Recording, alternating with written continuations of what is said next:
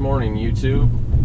Here we are at it again, throwing an autopilot, full self-drive, version 10.3 beta test. As you can see, it's creeping forward. A little bit odd, a little bit too far from the stop sign, but that's okay. I'm going to try to do no intervention today and see how it goes.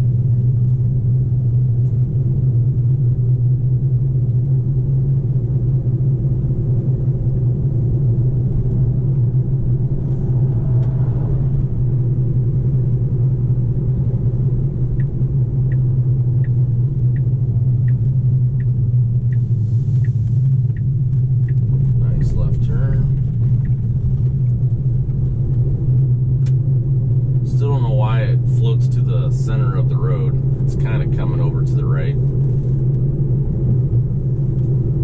A little bit better.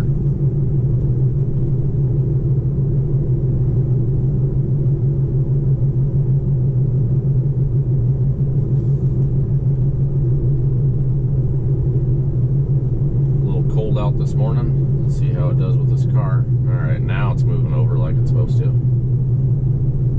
See if it stays in this lane.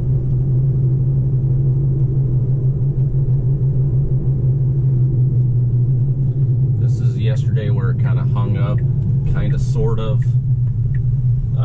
It was creeping out, but I can see a car coming, so let's see. Hopefully I don't have to intervene. Alright, it saw that car's turning, just checking for visibility. Awesome, I didn't have to intervene this time.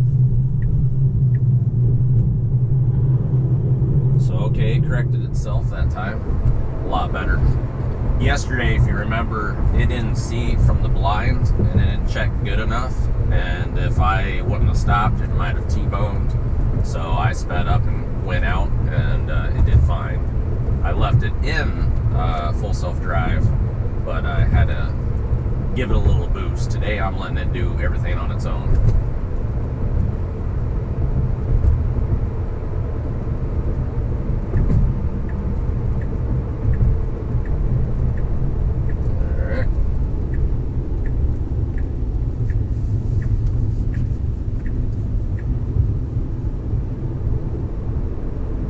Beautiful. And let's see if it automatically changes my speed. Right now it's saying go 65, but I'm going 45. I'm on non-ramp. This is something with autopilot. There it goes. Autopilot. It didn't always automatically adjust. So that's a cool feature that it's automatically doing that. And you know, my feet are off the pedals. I don't know if you can see that or not.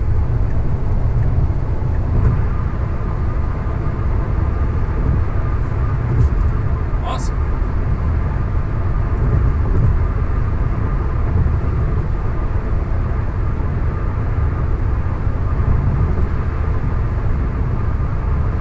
It's definitely doing better. I don't know if you guys remember from the very first video when I tried taking it to Dunkin' Donuts, which isn't a couple towns away.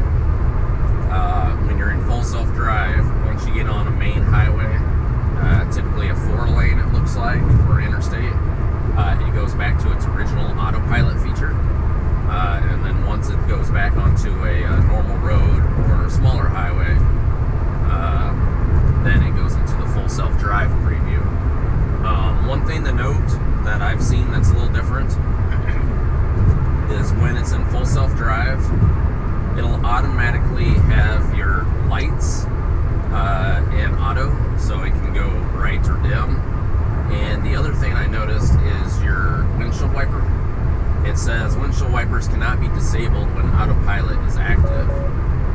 And the only reason I think that is the case is the camera on the other side up here. I think that if it senses that it's getting dirty, it wants to make sure it can see and clean it off. So I thought that was kind of cool.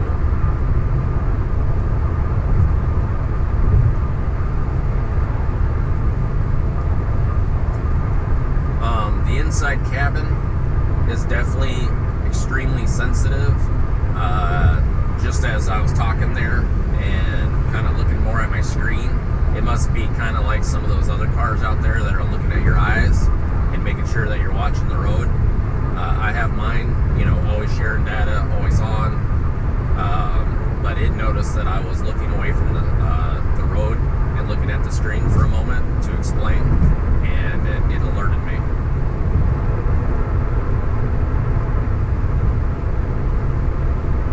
So if you didn't see that, you might have to rewind it, but you'll see my hand was kind of in the way, but it didn't do an alert.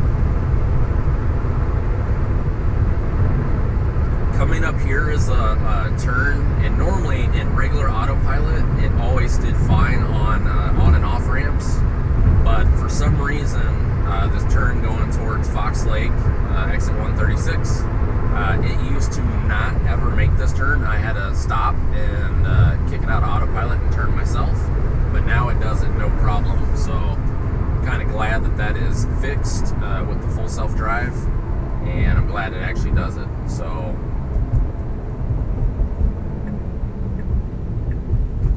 And this is sometimes a busy intersection. Today it looks kind of quiet, but let's see how it does. It should kind of creep out and then turn. Did very good. And it's got to change lanes again. Nice.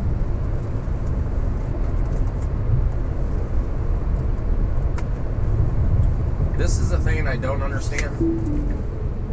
If you saw that, it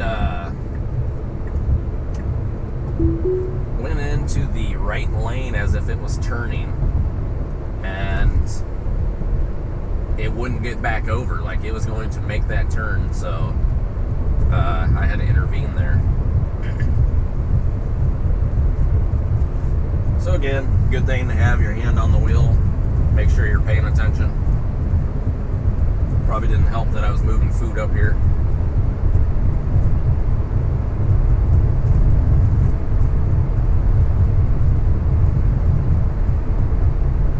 For the most part, the straight driving is what it used to be, other than the graphics are a little bit better, it sees better.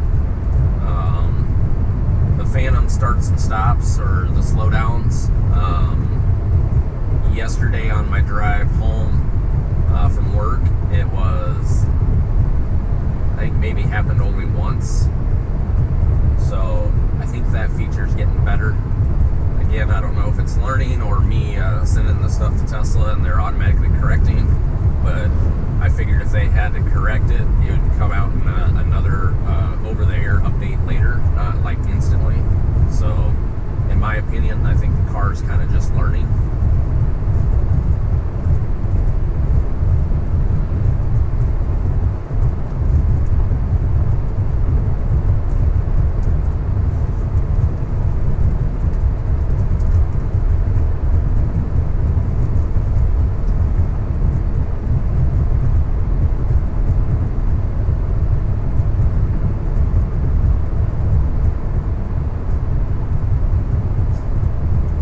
Viewers, please leave comments. Let me know what you would like to see. I can go on some bigger, harder trips, all the above.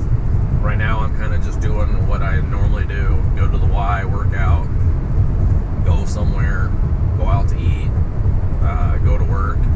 So I'm just kind of doing my daily stuff to see how it does and record that. And then eventually when I start taking more trips, obviously I probably won't record the entire trip, but anytime it's getting ready to do a turn, I can cut and paste. But I want to do unedited for a while. They're longer videos, but it really gives you a really good idea at how well it's doing or if it's not doing good. Like back there a little bit ago, you know, if I would have had my camera off because thinking it's just going to drive straight and do great, you wouldn't have seen it. And you know, there are some glitches here and there that you have to pay attention to. You'll hear all the negative press, but you know, of course, they're going after Elon Musk, the richest person in the world right now, and they're always making comments that, oh, Teslas are not safe. Well, I think they are. It just depends on who's behind the wheel, and that's the same with any vehicle. If you're going to sleep behind the wheel on something that has cruise control, or you know, the Ford has, or the Cadillac that has that, whatever it's called, cruise or blue, or I don't even know what it's called, but whatever, it stays between the lanes.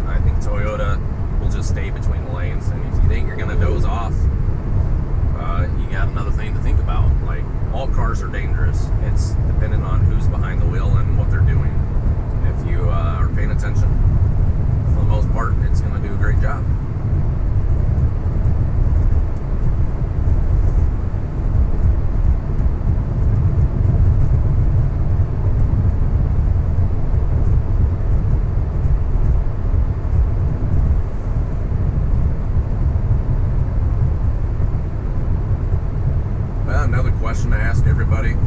Obviously, you know I have cars that run on ethanol. I love ethanol. It's kind of my job. This is a little bit unique for me, so it's different. But I have another car that I'll be eventually filming, and it's kind of best of both worlds. It'll be interesting to show you guys. I'll probably start it off with a 0 to 60 and a quarter mile. It is not a Tesla, but it is not a full electric car or an EV, but it is definitely unique. So I'll be excited to show you guys that here in the next few days.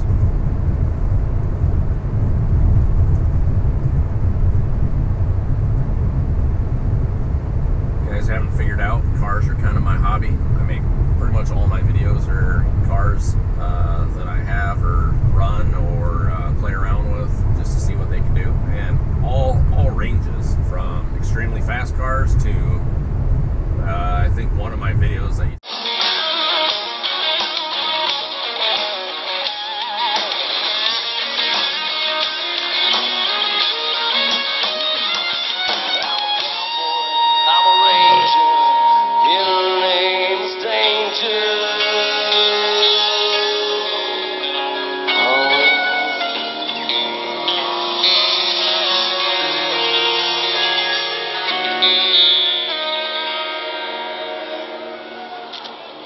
yeah, that's what I'm talking about.